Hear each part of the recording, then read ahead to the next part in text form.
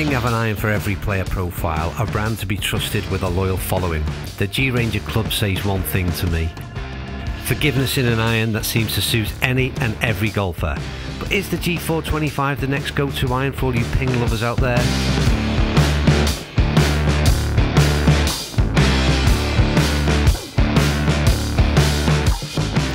Let's kick this review off with some brutal conditions down on the links at Conway.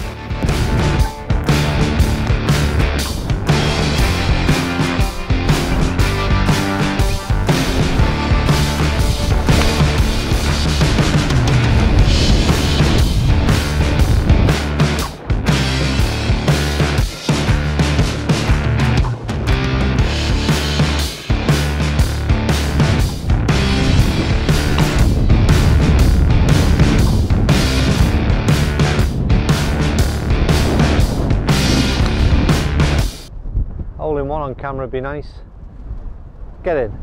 Right, the first thing I want to report is there was no hole-in-one, but what they did do is they got off to a great start out on the course at Conway, and as you can see, it was pretty tough conditions that these were at their test. But what have Ping done in terms of this new model?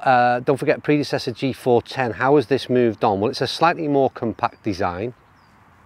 They say it is more forgiving. They say there's faster ball speeds, all those things we come to expect. Metal wood-like design face, which I find really interesting. But for me, one of the big things, like I said, with the driver is overall looks and appearance of the club has been toned down. There's no colour in the sort of black and chrome look. I think it's really easy on the eye, got plenty of shelf appeal. But what I've done, I've collected dry ball data already indoors on TrackMan. I'm just going to hit a few shots out here off the turf, remind myself, familiarise myself about the sound and acoustics of this thing, because it's quite different from a windy day that we've found ourselves down here at Conway. So that's up next. A little bit of a shot with a bit of feel. So 9-iron, again looking for some kind of response from the club at the short end of the bag. Quite a nice clip.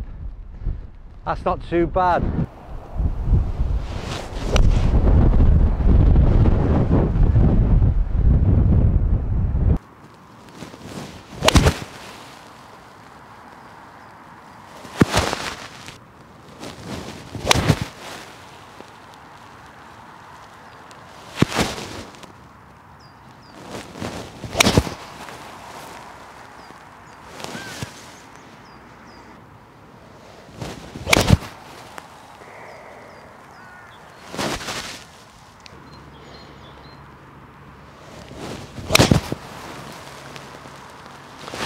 That's the last ball I've hit outside, and probably whatever it was, half a dozen balls. And I think the one thing that I wanted confirmation on is the metal wood-like design on the face. And I think when I say confirmation on, I still have a little bit of an issue with the sound, and that's because I don't really want my irons to sound like a metal wood. I don't know why I don't. There's nothing necessarily wrong with that, but for me, I want my woods to sound like woods. And I want irons to feel a little bit softer. I want them to be a bit more responsive. And that's a bit of an issue for me. Like I said, metal wood designed like face. I'm not really sure the logic in that or why you would want to achieve that in irons. That's got me beat a bit. And it's definitely noticeable, definitely noticeable. And for me, it's a big deal. As you know, I like soft feeding irons. Sound is a big deal. And I don't know whether you can pick that up, but it's just a little bit too harsh still on these irons for me on a personal level. Right, well, if sound is the only fault that I can find with these irons, then Ping are doing pretty well. And I've got to say, spoiler alert, it pretty much is, and it's a minor detail as well, and very much dependent on what you're looking for from a golf club. And as you know, I said in the earlier clip, it's a big deal for me. I will say, however, that it's a vast improvement on what the G410 was, because again, I criticised that from its hard sound, and it has moved on a fair bit from there. But moving on in terms of everything else that the golf club does, it just does everything very, very well. These are, as I said in the intro, they're kind of they're very dependable. You can't really go wrong. There's no mistakes you can make in buying a set of Ping G irons. They've always been very good at what they intend to do, and that's make the game, or the clubs are user friendly, make the game very enjoyable, as forgiving as you could possibly get in terms of irons. They just do all of that very, very well. One of the things that you would have struggled with in previous years with this type of iron was things like spin. So we're going to go into the detail of the data and start off with the 7 iron, which is what you see in front of you now. An average swing speed of 80.5, that's not the fastest I would swing a 7 iron, but again, this tells a tale. 6,000 almost in spin, launching at 17.4, peak height of 99 feet, ball speed 121. Land angle, really important, 47.9, carrying 171. What else can we get from an iron? I mean, to me, that is optimum performance. There is not one box within there that I would look at sort of changing. It really is incredible. They've performed so well, and then move on to the 5 iron, which I gathered some data for as well.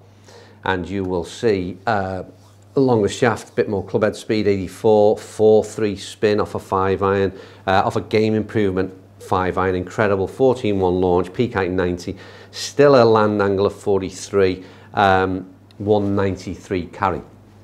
Honestly, unbelievable in terms of the performance. They really did well both on and off course in terms of dry ball data. What I would say, case in point there, is that whilst they're not really strong lofted in terms of what we're seeing right now, you can adjust those. I think it's 2 degrees either way in terms of their retrofit and their strong. I can't remember what the other name they call it, but you can strengthen them further.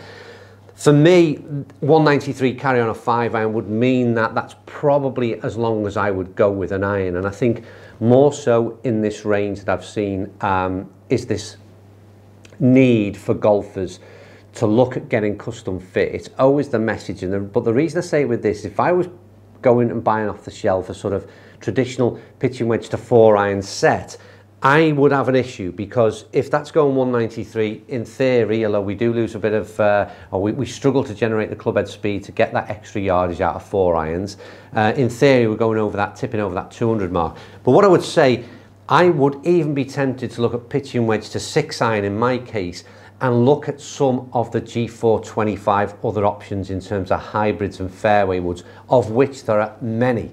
I've got some interesting videos coming up in the next couple of days. We'll show you just what they have on offer in addition to the irons, to the G425 iron range, where I think the idea of blending hybrids and fairways into this mix is a real good option.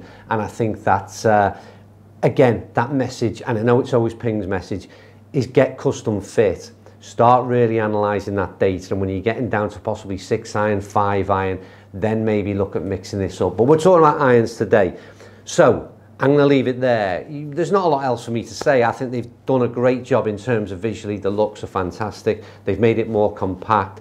It's forgiving. Yes, the negative for me would be that harsh sound, but it's not going to be for everybody. But the numbers, the data, the overall performance is second to none. And for a game improvement iron, incredible stats. Really is impressive.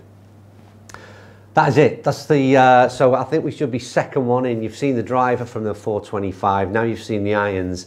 Next up, it's going to be an interesting video, like I said, because I'm looking at what else G425 is offering in its range. And believe me, there's one particular club in that range which throws up. It's incredible. And I think it should be in every golfer's golf bag. That's how good I think it is. And I also think it would blend perfect in with those irons. So make sure you keep an eye out for that. If you've enjoyed today's video, then please hit the like button. Consider subscribing if you don't already. There's plenty of reviews that you will see either prior or post this, which will mainly be from professional golfers who do a fantastic job of reviewing product. This is a slightly different angle. It comes from very much an average golfer, and maybe some of the club head speeds and the performance will be a bit more similar to your own. That's what we try and do on this channel. So yeah, subscribe if you can, and put comments down below. What are you thinking of this G425 range so far? I love to hear from you, so please, yeah, get involved. That's me, I'm done. I'll see you all soon.